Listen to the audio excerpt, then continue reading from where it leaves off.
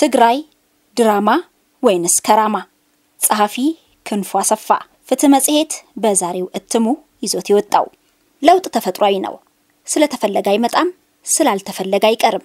አመጣጡም ድንገቴ እንጂ በቀጠሮ አይደለም። ይህም ነው ታሪክን የአመጽና ለውጥ ቅብብሎሽ ውጤት ያደረገው። ሰሞኑን የትግራይን አየር እየቀየረ ያለው ንፋስ የለውጥ መገለጫ ነው። የህዝቡ የዳቦና የመብት ጥያቄ መልስ አግኝቷል ካልተባለ በቀር የፈንቅል ንቅናቄ መውለዱ ተፈጥሯዊ ክስተት ነው። የወልቃይት የማንነት ጥያቄ፣ የኢሮብ ፈተና፣ የራያ ስቃይ ተደማምረው ለለውጥ ንፋስ ድቤ ሲመቱ መቆየታቸው በግላጭ ይታወቃል። ፈንቅል የሚባል ነገር የለም የሚለውን የትህነግ መግለጫ ትንፋሽ ይዘን ሰምተነዋል። የህወሓትን ባህሪ ከፊትና ከኋላ ባናውቅ ኖሮ ለዚህ ቅጥፈት ጆሮ መስጠታችን አይቀርም ነበር። አኬልዳማና ጂሃዳዊ ሐረካትን የመሳሰሉ ፖለቲካዊ ተውኔት በመፍጠር ያየነውም ሆነ የሰማነውን እንዳናምን እንደነገሩን መቀሌ ሲደርሱ ዘንግተዋል። በክልሉ ኮሽ ያለ ነገር የለም አይነቱ ያፈጠጠ ውሸት የሚያስታውሰን ነገር ቢኖር ህወሓት ማለት ትግራይ፣ ህወሓትና የትግራይ ህዝብ አንድ ናቸው የሚለውን የጀነራል ሳሞራ የኑስ ንግግርን ብቻ ይሆናል። ከዚያ ባለፈ አደባባይ ወጥቶ ሐሳብን መግለጽ ስርየት የለሽ ኃጢያት መደረጉን በለሆሳሳ ይነግረናል። በበኩሌ ከእንዲህ አይነቱ ጭፍን ክህደት ወለድ ማስተባበያ ይልቅ የትግራይን ችግር የሚፈታው በተጋሩ ብቻ ነው ሲሉ የነበረበት አውድ የተሻለ መከራከሪያ ይመስለኛል። የመቀሌውን ችግር በክልሉ ልዩ ኃይል ሲፈታ ማየታችንን ሳንዘነጋ ማለቴ ነው። መቼም ወጣቶቹን የገደለው አሃዳዊው ፌደራል ፖሊስ ነው ሊሉን አይችሉም። የግፍ ቀንበር በቃኝ ብለው አደባባይ የዋሉ ወገኖችን ጥያቄና ጩኸት ወደ ጎን ብሎ ህዝብ እንዲህ አያደርግም ማለት ግን ከንቀት ውጪ ሌላ ቃል አይገልጸውም። የኢራቁ ኬሚካል አሊ በሳዳም ሁሴን መጨረሻ አካባቢ ኮሽ ያለ ነገር የለም ሲሉ እንደነበር ስናስታውስ የህወሓት ማስተባበያ ከማሳቅ የዘለለ እንደማይፈይድ እንረዳለን። የሽሬንና የዋጅራት አደባባዮችን የሞላው ህዝብ ከማርስ የመጣ ነው ባለማለታቸው ግን ይመሰገናሉ። የዚህ ሁሉ መዘባረቅ መነሾ የፌደራል መንግስቱ የተከሰተውን የጸጥታ ችግር አስታኮ በክልሉ ጉዳይ ጣልቃ ይገባል የሚል ስጋት ይመስለኛል። የሆነ ሆኖ እየተጠቀሱ ያሉ አንካሳ ምክንያቶችን ወደ ጎን ብለን ከአደባባዩ ጀርባ ያለውን የፖለቲካ ትዕይንት ሰምና ወርቅ ለመለየት እንሞክር። ሰሙ ህዝቡ ማመጹ ነው። በአንድ ለአምስት ተጠርንፎ መፈናፈኛ ያጣ ህዝብ መጠን ሲያልፍ መገንፈሉ ተለምዷዊ ነው። በአድዋ የማፊያ ቤተሰብ ስር ታፍኖ ያለን ህዝብ ከጀርባ የገፋው ኃይል ይኖር ይሆን የምትለዋ ጥያቄ ምላሽ ደግሞ ወርቁን ይፈታውና ቅኔውን የተሟላ ያደርገዋል።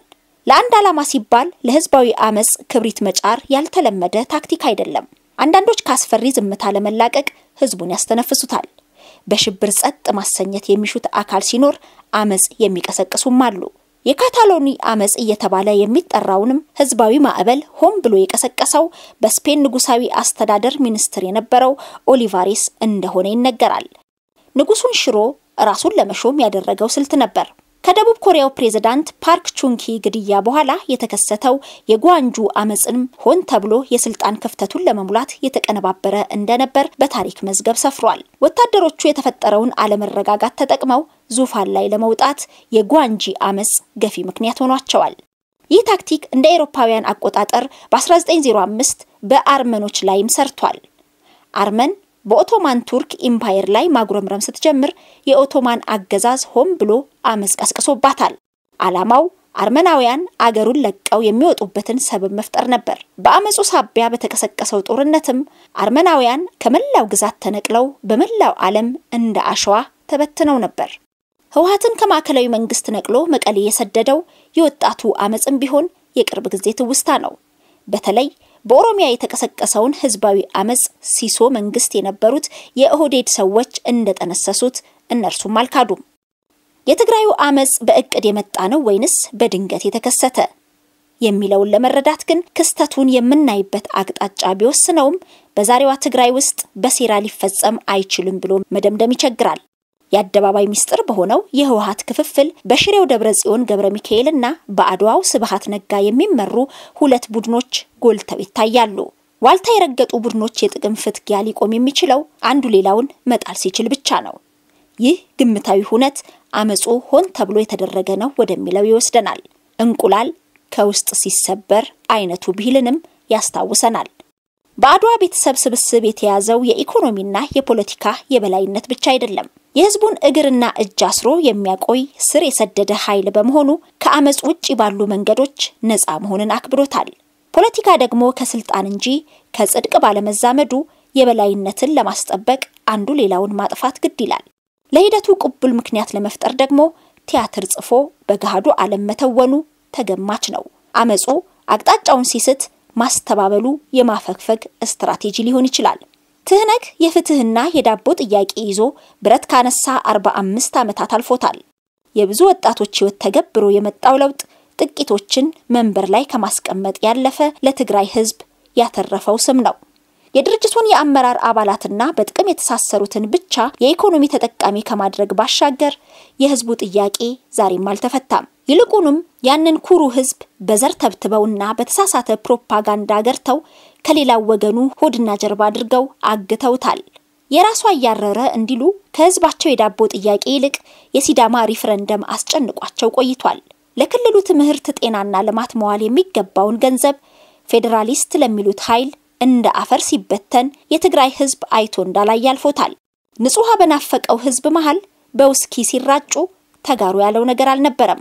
የአመራሩ ልጆች አውሮፓና አሜሪካ ተልከው በውጪ ምንዛሪ መማራቸውም ከደሃው አይንና ጆሮ የተሰወረ አይደለም።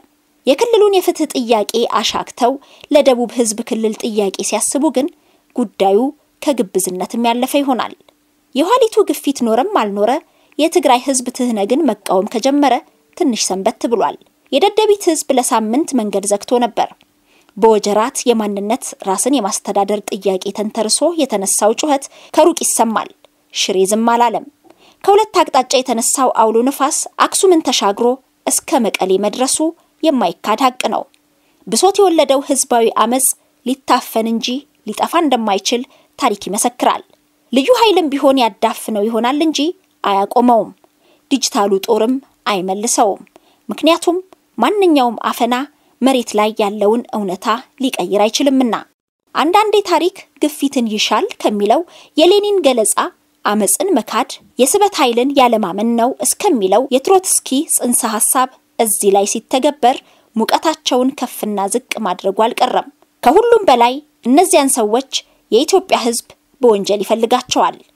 ለ27 ዓመቱ ዝርፊያና በደል እስካሁን ምንም ስላልከፈሉበት ከሩቅ ሆኖ የህዝብን ብሶት ማውገዙ ሊደንቅ አይገባም። እርግጥ አብዮት ነጭ ጓንት ባጠለቁ ሰዎች ብቻ አይሰምርም። አሁንም የፖለቲካው ኳስ ባዛውንቶቹ እጅ ላይ ነው ያለው።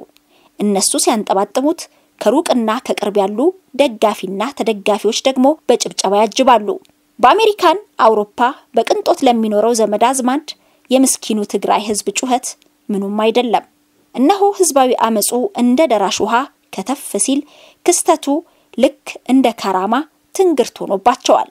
የከራማው ግፊት የትግራይ ህዝብ ይህን አያደርግም በሚል እያስለፈለፈ ነው። ሽል ከሆነ ይገፋል፣ ድንችም ከሆነ ይጠፋል ይላሉ አበው። አባባሉ የመቀሌውን ሰሞንኛ ጉዳይ በደንብ ይገልጸዋል። ከራማም ከሆነ ገጦ ይታያል፣ ድራማም ከሆነ ከእጅ ወጥቷል። ክንፉ አሰፋ ትግራይ ድራማ ወይንስ ከራማ የተሰኘውን ጽሑፍ በዚህ ያጠናቅቃል። ኢትዮኢንፎ ሚዲያ የተለያዩ ማህበራዊ፣ ፖለቲካዊና ወቅታዊ ጉዳዮችን ያዘጋጀ ወደ እናንተ ያደርሳል። ሰብስክራይብ፣ ኮሜንት፣ ሼር በማድረግ ቤተሰቡን እናመሰግናለን።